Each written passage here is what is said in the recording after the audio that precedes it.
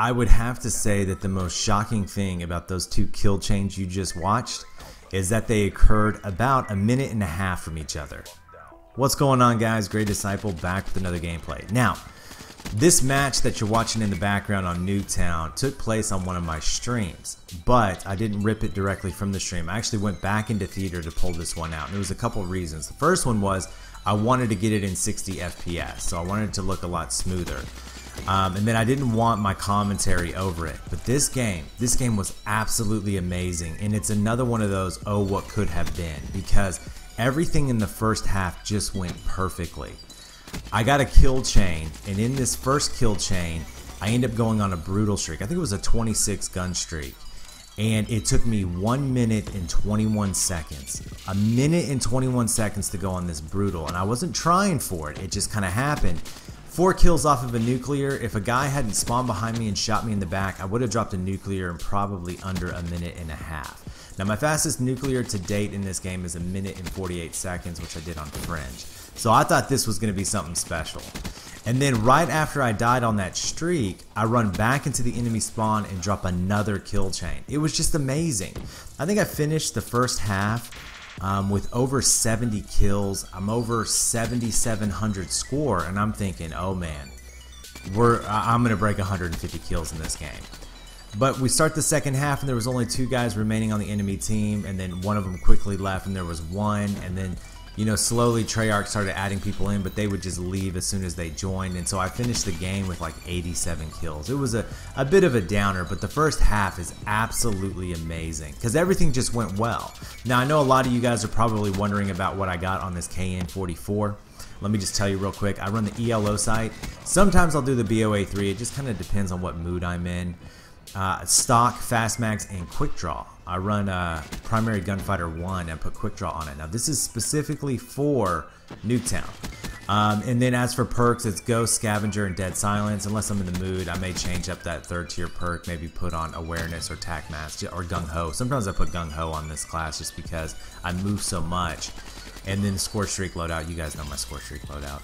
So it was a great game, and man, it could have been so good, so good. Now, 2 games before this, I had played on Fringe, and I dropped 143 kills. It was a 150 kill fail, man. I thought I had killed this guy with a headshot, and I'm gonna bring you this gameplay because it was amazing.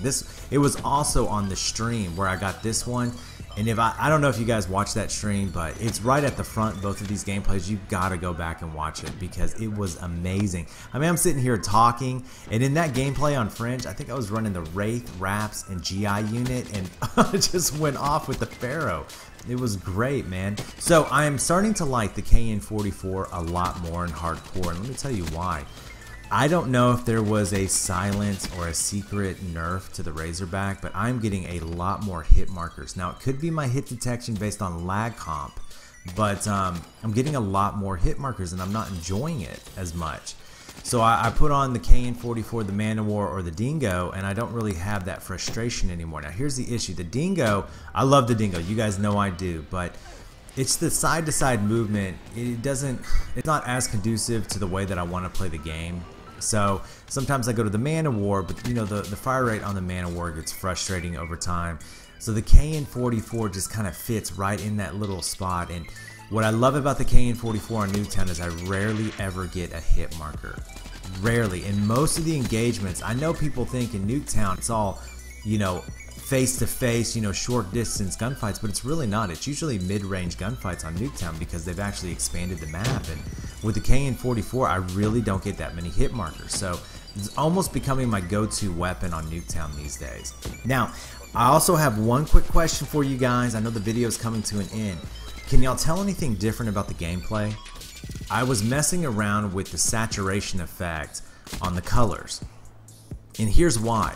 You know, when I did the Chaos X Silencer Mothership Challenge, you know, I submitted the gameplay to him and he ripped it out of my video, and then he saturated it with colors, and I really liked the way that it looked, and I was like, I bet you I can do that.